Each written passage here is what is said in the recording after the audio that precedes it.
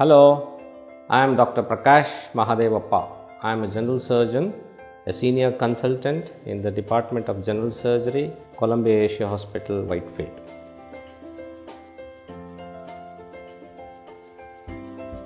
Thyroid gland is a very essential endocrine gland which produces the hormone called thyroxine, which is essential for complete body metabolism.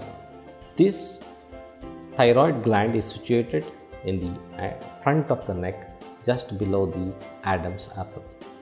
There are two glands, one is the right and the left lobe connected towards in the center. Enlargement of this thyroid gland is called as goitre.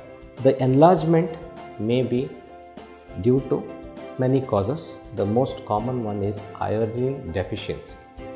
This happens, iodine deficiency can give rise to complete nodular and massive enlargements of the thyroid. This is frequently seen in some of these hilly areas where iodine is very deficient. Having said this, iodine in excess also can cause a goitre or the enlargement of the thyroid, as we see in the Western societies. The thyroid, it can be uniformly enlarged or it can be unequally enlarged. When it is unequally enlarged and there is a dominant nodule, we are to be worried about the possibilities of a cancer in these glands.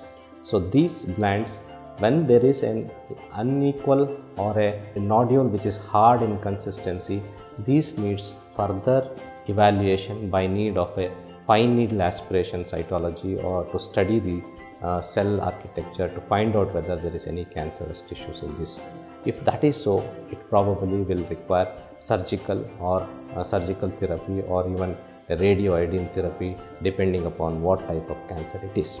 This thyroid gland can also get enlarged due to other inflammations, other reasons like inflammation or infection. Even a bacterial infection can give rise to thyroid enlargement. And subacute thyroiditis is a sort of an autoimmune thyroiditis, that is something like a rheumatoid arthritis or a joint disease. The thyroid gets inflamed and gives rise to enlarged thyroid which is very tender to palpate, and this sort of inflammations will ultimately destroy that gland and the patient will be experiencing deficiency of the thyroxine hormones which the thyroid has to produce, and these patients will need thyroxine supplement at a later date.